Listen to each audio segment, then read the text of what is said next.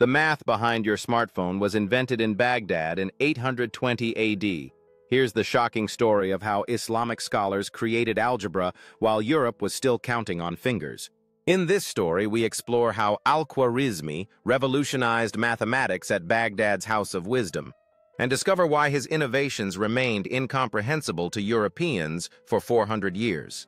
You'll learn how Arabic algebra became algebra, and why algorithms power everything from GPS to our daily lives. This fascinating contrast shows how knowledge was both preserved and advanced in the Islamic world while Europe lagged behind in mathematical understanding.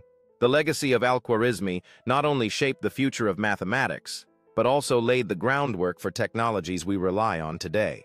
Through this rich tapestry of interaction and discovery, we witness how the advancements of the past continue to resonate in our modern world.